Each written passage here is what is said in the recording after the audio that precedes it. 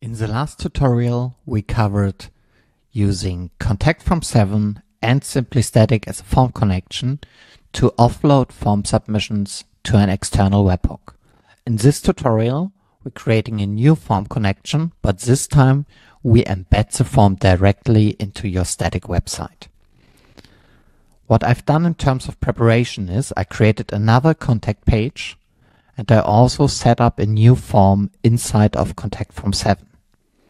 So let's get started. Switch to Simply Static Forms and create a new contact form. We call it contact form 2, and this time we assume that our WordPress installation is running on a web server. So we choose web hosting and embed form. As before, we choose contact form 7 and we have to find our contact form 7 ID. So let's switch back to the front end. Go to contact 2 and open up the inspector controls. Similar to before, we're looking for the div container with the class WPCF7 and copy the ID. Switch back to your admin. Add the form ID.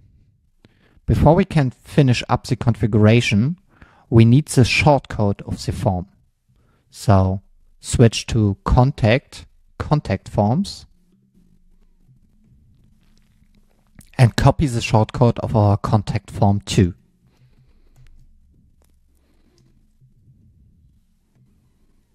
Add the shortcode in the settings. We can publish the configuration now. You also have the option to add custom CSS.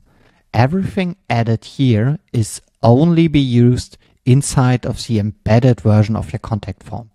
This can be useful to hide cookie consent or pop-ups on your embedded form.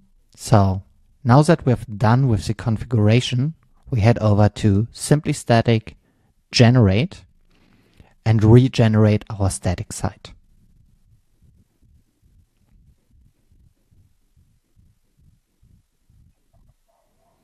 The export is finished now, so now we can switch back to our static website and take a look at the results. We are now back on our static website. We visited contact 2 is the headline, and this is our contact form directly embedded from our WordPress website. You can also double check it by inspecting the form, and you will notice instead of embedding the form directly, it's now embedded as an iframe. We make sure it works in a responsive setting as well as on your desktop, and you can fully customize it with custom CSS.